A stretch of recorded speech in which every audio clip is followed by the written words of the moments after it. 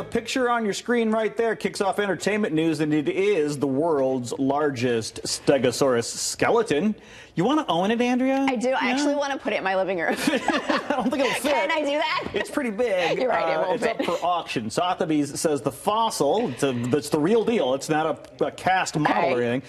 It's estimated to fetch up to $6 million. Wow. Now, it's named Apex. It's estimated to be 161 million years old. That's old. Doesn't look a day over 150, no, right? Looks pretty young. It's 11 feet tall. How high are your ceilings? Definitely not 11.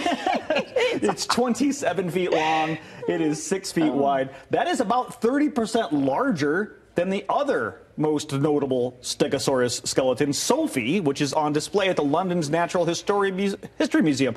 Are you kidding me? You get a dinosaur bigger than the one they have in the museum? I'll just take a boat. No, Right. Apex was discovered near the town of, get this, Dinosaur, Colorado.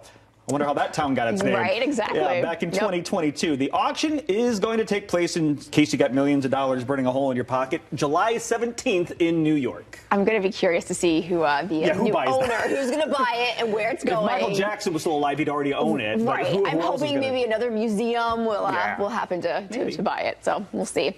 Well, Todd, picking up a book this summer could lead to free pizza for young readers. I'm all about this. Pizza Hut is bringing back its Camp Book It program, where it rewards young readers with free pizza. Parents will be able to set up reading goals every month in a digital dashboard. And once their kids meet their goal, they'll receive digital coupons that can get them a free one-topping personal Pizza Hut pan pizza.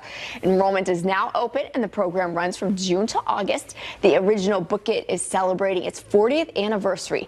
The goal, to encourage reading across the country. This was a huge deal. I remember when I was in elementary school and they had the buttons and you'd put the stars on them, and so I'm glad to see this continuing. Buttons, stars, you can keep all that. I'll take the pizza. You'll take the pizza. I know. I'll take the free pizza.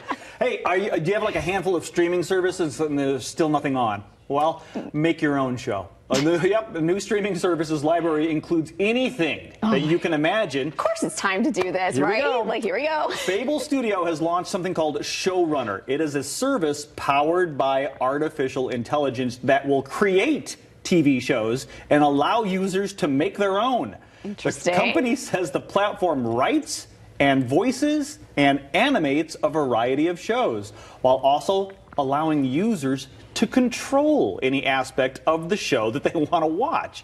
This sounds intriguing. It does. Fable first debuted this technology by creating an episode of South Park completely by artificial intelligence. The company says it hopes to become the Netflix of AI. Well, very interesting to see where this is all going.